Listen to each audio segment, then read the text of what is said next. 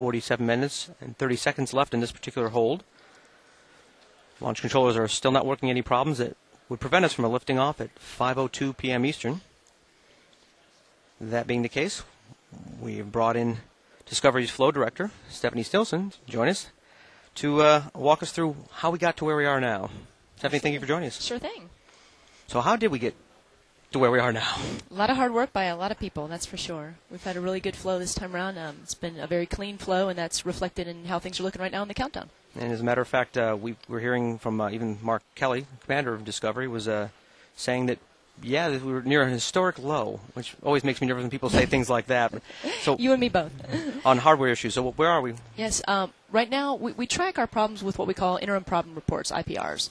And right now, we're at count number 73. And the record is actually 76 for the low. And that was actually a Discovery flight as well, sts-125. So we're hoping that we keep going the way we are now, that maybe we'll break that record. That'd be a great thing. Like you said, we haven't quite lifted off yet, so it's got a little more time.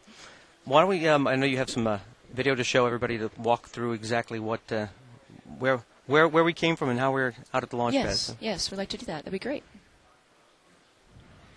Okay, on March 26, external tank 128 arrived by barge from the Michoud Assembly Facility in Louisiana.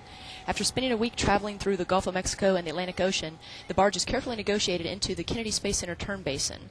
The turn basin is located less than a quarter of a mile from the vehicle assembly building, which is the tank's first stop upon arrival at KSC.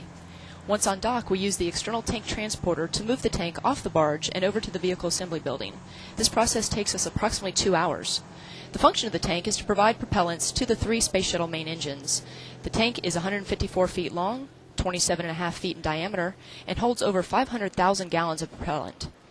Once the tank is located in the vehicle assembly building, we attach the sling and start the process of lifting the tank into the test and checkout cell. This is done using a 325-ton and 175-ton crane. The tank weighs over 58,000 pounds empty, and it takes approximately 12 hours to place the tank in the checkout cell. Once in the checkout cell, the tank is inspected and prepared for being mated to the solid rocket boosters. While all of this is happening in the vehicle assembly building, the orbiter is being readied in the orbiter processing facility. The majority of the required repairs, modifications, and system testing occurs in the OPF.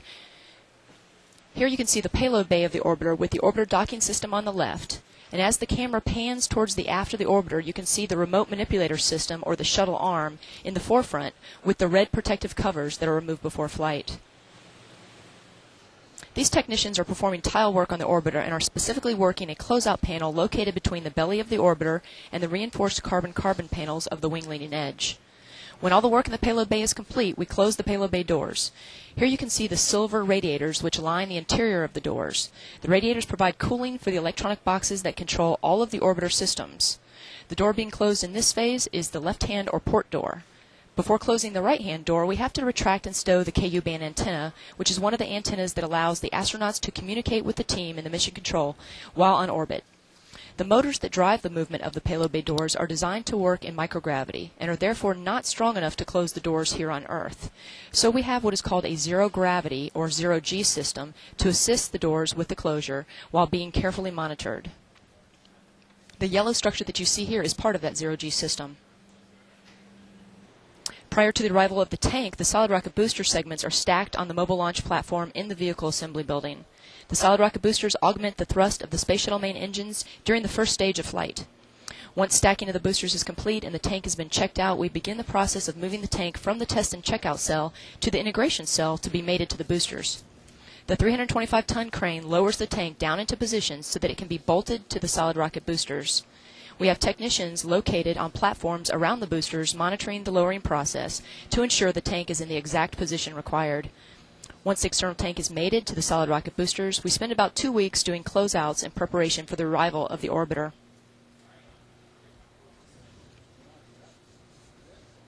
Similar to the tank transporter we saw earlier, the orbiter has a transporter as well. The Orbiter Transport System, or OTS, has 76 wheels on 19 axles and was built specifically for the orbiter. Once all the test and checkout of the orbiter is complete, we position the transporter underneath the orbiter. Discovery is then lowered onto the transporter. When secured, the OTS slowly backs out of the orbiter processing facility to make the 30-minute trip to the vehicle assembly building. The transporter can travel 12 miles per hour when it's not carrying an orbiter, but only 2 miles per hour with an orbiter. Discovery is attached to the transporter using the same attach points that will eventually connect it to the external tank. The orbiter is 122 feet long with a 78-foot wingspan and weighs approximately 200,000 pounds. There are approximately 24,000 tile and over 3,000 thermal blankets on Discovery to protect the orbiter from the extreme temperature fluctuations seen on orbit and during reentry. sts-124 will be the 123rd Space Shuttle flight and Discovery's 35th flight. Discovery spent 170 days in the orbiter processing facility preparing for the task of delivering the pressurized module component of the Japanese experiment module to the International Space Station. The pressurized module is so large that it practically fills the entire payload bay itself. In fact, because of the module's size, we are not able to carry the orbiter boom, which is an extension of the shuttle arm, with us during this flight. Instead, Endeavour left a boom for us at the International Space Station during their last mission. Once the pressurized module is removed from Discovery's payload bay, we will pick up the boom, use it during the mission, and bring it back to Earth. Once Discovery is safely in the vehicle assembly building, we begin the process of lifting the orbiter off the transporter so that it can eventually be attached to the external tank. A sling is connected to the orbiter, which allows cranes to lift and move Discovery into the vertical position. Once in this position, we can then begin the process of lifting the orbiter up and over the transom into the integration cell. It takes approximately 12 hours to lift the orbiter and get it into the mate position. Technicians closely monitor the movement of the orbiter and are in radio contact with the crane operators at all times.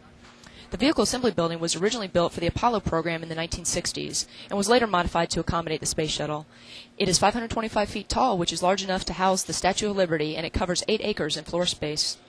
Once in place, the orbiter is bolted to the external tank and 3 attach points that use frangible nuts. During launch, when the main engines have depleted all the fuel in the tank, pyrotechnics are detonated, which break the nuts, allowing the tank to separate from the orbiter and disintegrate as it falls through the atmosphere. Once the orbiter is attached to the external tank, we begin the process of retracting access platforms in preparation for moving the complete shuttle stack out to the launch pad. On April 29th, Discovery began the approximately 3-mile journey from the vehicle assembly building to Pad A. The stack is moved by one of our 2 crawler transporters. Instead of wheels, the crawler has 8 tracks with 57 cleats per track. Each cleat weighs 1 ton. The transporter is 131 feet long by 114 feet wide, which is comparable in size to the infield of a regulation baseball field. The crawler weighs 6 million pounds and uses 150 gallons of diesel fuel per mile as it travels down a gravel path out to the launch pad. At a speed of less than 1 mile per hour, it takes approximately 8 hours to travel just over 3 miles from the vehicle assembly building to the launch pad. Once at the launch pad, we spend about a month doing full system checkout of the tank, boosters, and orbiter in preparation for today's mission.